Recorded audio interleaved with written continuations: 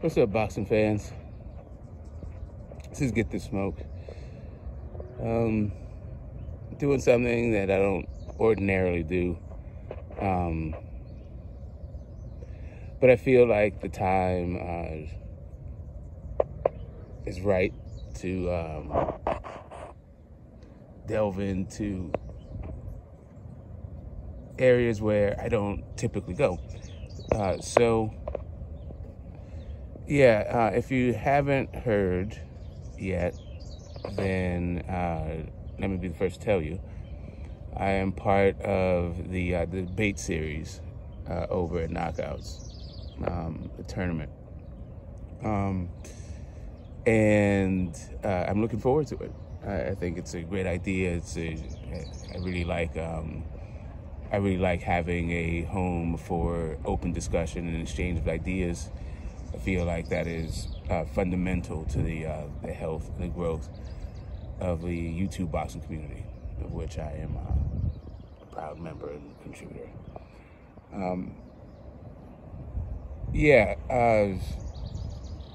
Beside the promotion of another channel and, talking about myself, which is something I don't really do. I also don't really talk about other YouTubers, content creators, and like drama stuff.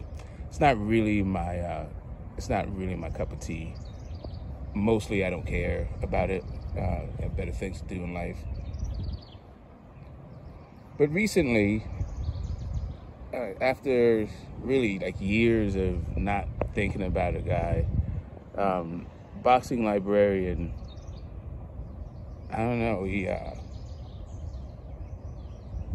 he went into this whole thing in a video called Leave Me Out of It, about people that he wouldn't talk to. And he mentioned me by name. And while I think that was like hilarious, seeing as I haven't had any contact with this dude for years, he could have just left me out of it. And how counterintuitive is it to talk about somebody, but you won't talk to them? I don't know.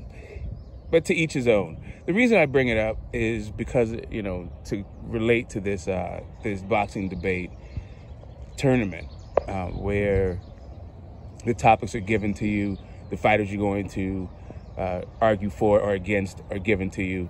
So you may have to argue for a person on a topic that either you don't agree with or don't care about, but such is the way of the tournament, right? That's just the methodology that he has in order to keep it, I guess, randomized equals unbiased, which isn't a bad. It isn't a bad way to go.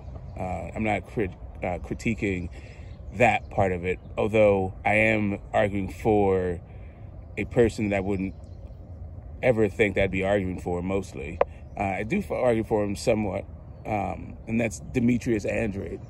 And in a topic about Jamal Charlo, another person that I don't really, talk about that often, and talking about those two guys, pardon me, hold on a second, guys, and ladies,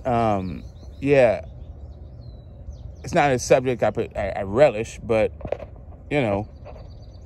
I'll do my research and I'll get into it. We don't get to questions till later. But anyway, back to this whole like boxing librarian thing. Years ago, I was in the chat on Rafi's channel. This had to be like 2019, and boxing librarian called Jack Johnson a duck. So, I of course called him a fool or said he didn't know anything about boxing or whatever the hell. And which started a whole back and forth. But then, a couple weeks later, he had this, 10 most underrated or underappreciated fighters in history. And I put my list up there, to which he took some umbrage to. We had a back and forth. He erased my comments. and banned me from the channel. But that was in like 2019. I really hadn't thought of the guy until then. But the pertinence of it right now, how it came up and why I'm sacking into this debate series. Yeah, when I think it's important to talk about boxing differences you may have. Some people feel like they're living in some ivory tower of boxing knowledge that only they have, and feel like they can dole it out like, I don't know, so many nickels and dimes, like from a bank or whatever. And yeah, like I said, to each his own. That's not really my approach to it. I'm just, I think knowledge is free flowing, should be shared the same way I get knowledge. It's not like I created the knowledge kind of thing. And if I did have, there's some things that I have created and patented and copyrighted. So I get that part of it, but this isn't that. Doing research and sharing the research as you've done, from somebody else's books versus your own kind of, expertise in an area. I think those are two different things. But I'm not going to get into the nuance of that. Point being, the first video I ever posted was a response to Boxing Librarian back then, right? And on that video, my boy EJ live, he came on. He said, "I like your boxing minds. Come on over to my channel." And over there, I met a guy, Zone 6, Phil. I think maybe Haplo, but I might have already known about him before then. I'm a little bit uncertain about that. But it was just an open forum of guys who were really knowledgeable about the history, the tradition, the fighters, and, sanctioning bodies. I think, Coach over there, I met him over there. Just a bunch of good guys. You know what? I actually met H Money over there.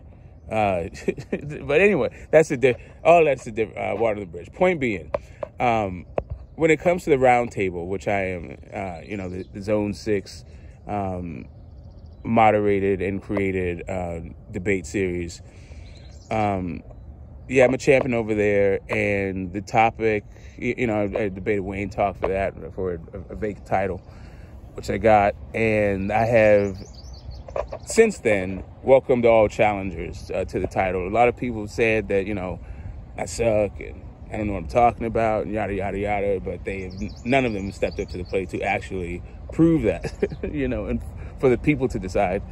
But that's whatever, teach each his own. You want to throw rocks in the porch, talk about how you're big and bad, won't leave your backyard, that's cool. Do you. My point is, there's different kinds of debate. There's different styles. There's different formats. There's different techniques.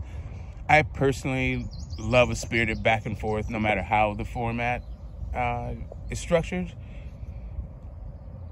And for me, it's all about entertainment and education. So towards that end, all the people who are participating in the Knockout debate tournament, good luck to you.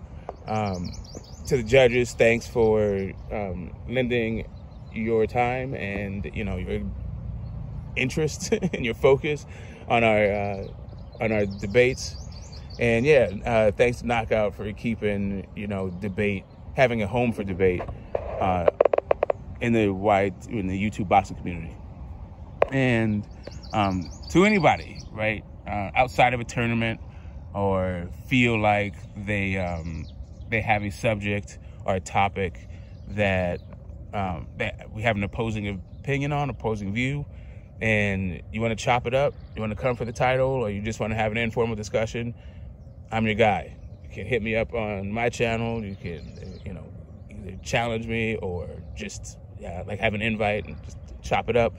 If it's not on our Friday session, which is an open panel, and if you want to just do a you and me kind of thing, I'm your guy. So, peace to you guys. Have an awesome rest of the week. Happy hump day. I know that most people get late on the weekends, but still, enjoy it. I'm out.